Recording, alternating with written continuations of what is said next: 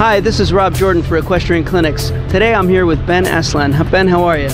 Well, thank you. Ben, I've seen you all over the showgrounds. Can you tell me what division you ride in? This year I'm in the high junior classes, which is meter 40, and I've got 2 horses in that, so yeah. That's pretty impressive. Yeah, it's really fun. What is your home farm that you ride in? I'm originally from Calgary, Alberta, Canada, and I ride with my dad, Jonathan Asselin. He has a farm there. It's called Attaché Stables. Great.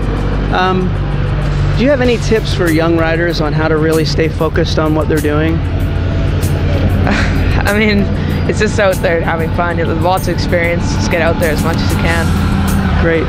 Do you have any hope for the future where you see yourself going in the sport? I'd love to go to the top and be a professional, go to the Olympics, but working my way to that. So. I gotta say, you're jumping meter 40s already. You're doing really well.